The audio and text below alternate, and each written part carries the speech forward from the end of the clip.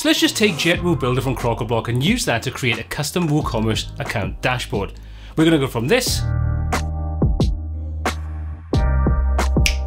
to this design.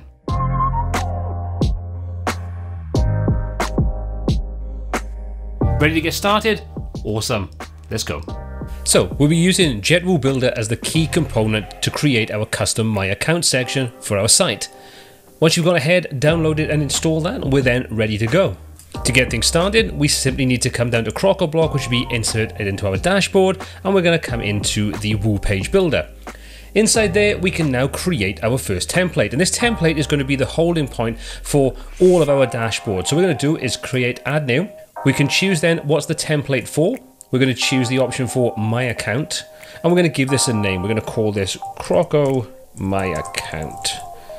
Okay, so we'll create that template. That will create a template and open up Elementor for us, and we can start working. Now this is Elementor free. You don't need the pro version to start working with this. You can just use Elementor free. Now with JetWooBuilder installed inside Elementor, we have a new section now on the left hand side called JetWooBuilder. As you can see, there are quite a few different options. Not all of these are applicable to working with My Account. As you can see, we have things like categories grid, products grid, and so on. However, anything with My Account preceding it, we can use that as part of the My Account setup. We have two areas inside My Account. The account section where you'll see things like your addresses, your orders, and those kinds of things. And we can also, if you want to, create a dedicated page that can be used for new users to register or for anybody that already has an account to log in. And we'll take a look at that in a little bit. Okay, so let's just start building out our My Account section. First of all, let's just drop a heading in at the top, and we're going to just name this Welcome to My Account. And now we can do underneath there, we can just do a search for My Account, and we can just drop any of these relevant pieces of information in. So we can say things like My Account Dashboard, and this will give us the normal kind of welcome that you have with links and everything. So you're probably used to seeing this as part of WooCommerce's My Account Dashboard. And now we can, if we want to, we can just configure this any way we want. So we can start styling things, we can put some padding inside there. We can say we want to put a margin or 50 pixels above and below, so you can start to get things set up the way you want to fit in with the styling of your My Account and your website. But you can also see this is picking up some of the styling, which is great to see. But if you want to style any of these elements, you can do that completely. You can see we have a full complement of various different options for the typography, colors, and so on. So if you want to customize this in a slightly different way, you can do that. Next on the agenda, we're going to want to put something like our orders inside here. So let's come back to our widgets. We'll do a search for My Account, and we're going to grab the My Orders, drop that inside there, and then any orders that we have as part of this particular account will be displayed. And as you can see, this again picks up all the styling, but we have full control over every aspect of this. You can see if we look on the left hand side, we can control things like the headings, the cells, the buttons, navigation, and so on. So we can say, let's just hop over to the button, and you can see if we wanted to, we could adjust that inside there. So you can change your background colors, your hover colors, everything that you need to control all of this. You can adjust the cells, which is basically each one of these cells that we have, the order number, the date, status, and so on. So you can control those. If you want to color code those, do whatever you want with it. So full control over all of the styling aspects inside here. Next on the agenda, we need to do things like control the registered address, the delivery address, those kinds of things. And we can do that again inside here. We can just drag over My Account addresses, drop that where we want. You'll see that pulls in the relevant information. If we want to drop another heading inside here, we can drop that in so we can have some kind of separation. And we'll just put in there My Registered Addresses. There we go. So we now have something that makes a little bit more sense to what's going on. And as you can see, you can build this up and you can style this and you can do whatever you want with it. So once you finish that side of things, how do we actually go about using this? Well, we'll say we're happy with this for now, and we will come back in a moment, don't worry, and make this a lot more sort of in keeping with what we would want. We'll publish this. Once we've done that, we now just have to head out of Elementor, and we're going to go into WooCommerce and into the settings section. Now, when you install JetWooBuilder, you have a new tab entry called JetWooBuilder underneath the settings. If we open that up, this is where we can come in and we can override any of the predefined templates that make up part of WooCommerce. Or if we want to make other changes, we might want to change a template later on down the line, we can do all that inside here. And as you can see, this gives us control over all of the key pages that make up WooCommerce.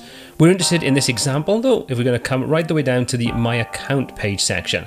We're going to enable the custom My Account page. And then we have two entries, the My Account template and the My Account login page template. We've already gone ahead and created the template for My Account. So let's just expand that. You can see there's Crocoblock My Account that we've just created. So we'll activate that and we'll save this, and then we'll come back, take a look at this account login section in a moment. Let's just scroll down, save our changes on there, hop over to the front end of the site and take a look now at our new custom layout for My Account. So this is My Account page, and as you can see, this is the normal way you'd expect to see it as part of WooCommerce. If I refresh this page, we'll now have our customized version of this. So you can see there's all our layout, all our styling, everything inside there is all laid out. Now there's a couple of things we want to deal with, and we'll take a look at those a little later on by removing things like My Account and so on. But you can see it's very easy to start adding these layouts in here, really simple.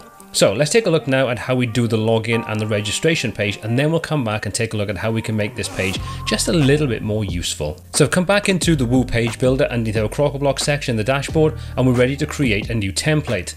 Just like we did before, we'll hit add a new template. We're going to change this again to My Account, and we're going to just call this Crocoblock My Account Login. Once you hit the create button, we're now into Elementor and we're ready to start building. So what we're going to do is we're going to create a simple 2-column layout.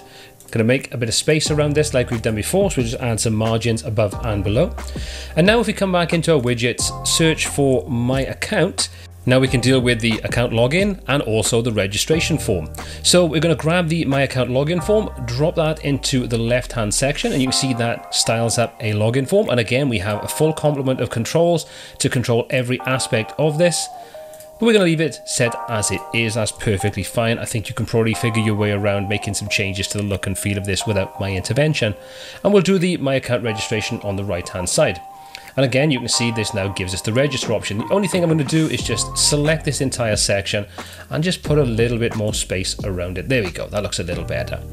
Hit publish on there, and that's our template created. So now we just need to head back into WooCommerce, back to the settings section and into JetWooBuilder. Now if we scroll right the way down to our My Account section, we can set up the My Account login page. So all we need to do, like we did before, is just choose the relevant template, use that option, and hit save changes. We've now created our registration and login page. So let's take a look at that. I've opened up an incognito window where I'm not logged in, and we're back onto the home page of the site. So now if I click on My Account, you can see this now takes us into the login or register section. And again, all styled up, looking pretty sweet. So it's really easy to use JetWooBuilder to create not only your My Account dashboard, but also the login and registration pages. Now that all looks pretty cool, but if you want to make things more functional and smoother, we do still have just a little bit of work left to do. With that in mind, let's see how we can use another of Crocoblock's plugins to give us the ability to work with tabs and switches. We're going to be taking a look at JetTabs. Now you don't need to do this section, you could just as easily spend a little time building things with the tools I've just demonstrated and just a little bit of creativity. But if you want an easy way to organize your My Account dashboard, this is a great option to check out. If you want to follow along with this, just make sure you've downloaded and installed JetTabs. I've already done that and we're ready to go. So what we need to do is hop over into the dashboard.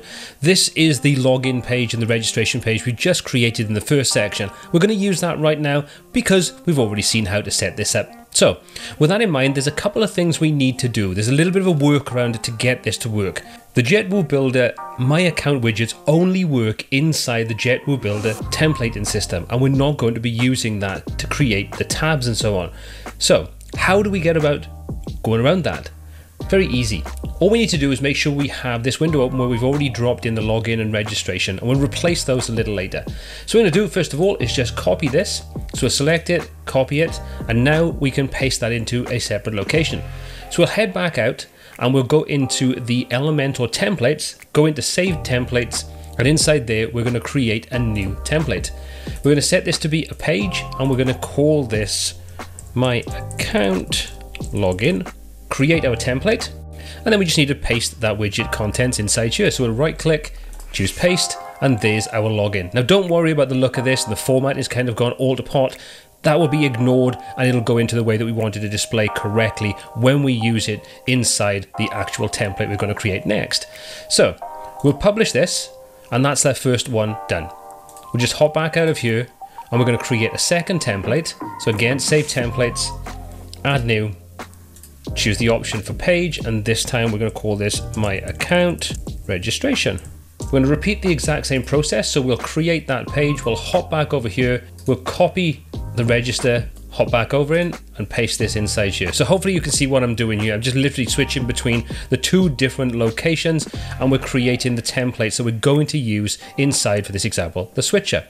Let's publish this, and that's our two templates created. Let's go back to our dashboard. And once we're inside the dashboard, we're going to come back into Crocoblock and come back down into the Woo Page Builder. We're going to open up our template that we previously created, which is the login. We'll edit that with Elementor, and we're literally just going to delete everything off that page. We no longer need these entries. So we'll delete that. And now we're going to use one of the JetTabs options. So we're going to do a search for switcher, and this is part of JetTabs. So we're going to drag and drop that into our page. Make a little bit of room like we've done before. So we'll just add a little bit of breathing space above and below. And you can see this puts the switcher for the disable and enable. So in other words, the switches, the two switches we have on there. So now let's just select that, and you can see we've got items, and we can choose between templates and the editor itself. Now we don't want to use the editor, we want to reference one of the templates we just created.